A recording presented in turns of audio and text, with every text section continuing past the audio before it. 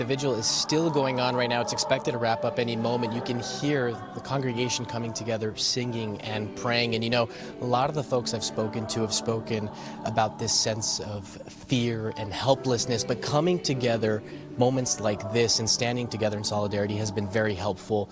You know, earlier today, I was in Kent Mill, Maryland, which has one of the largest Orthodox Jewish populations along the East Coast, and the folks I spoke with there say they're shocked by some of the images they're seeing coming out of Israel, and they're concerned about the safety of their family members in conflict zones.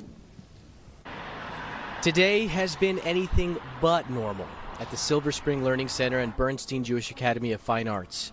Many students didn't go to class, and many teachers are distraught over what's happening in their home country. Everybody is broken. Everybody feel we was surprised. Everybody's shocked right now. Meshi Sadan moved from Israel to Montgomery County 3 years ago. For the first time today, she heard from her brother. My little brother is in the army. I can't stop to think what he's feeling now. How many bodies he saw and what it's gonna do if he's gonna back alive, of course, what it's gonna do in his soul, you know, in the future. It's like a nightmare. This Israeli teacher who didn't want to identify herself says her mother's home was nearly struck by a bomb. This is video her family sent her of the aftermath. Very hard to see.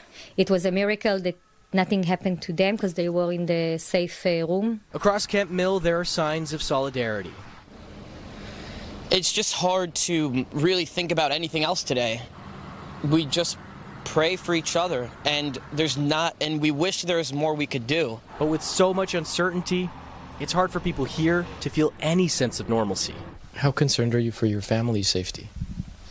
I wish I could bring them here, you know, at least for now, because I don't know what's going to happen next.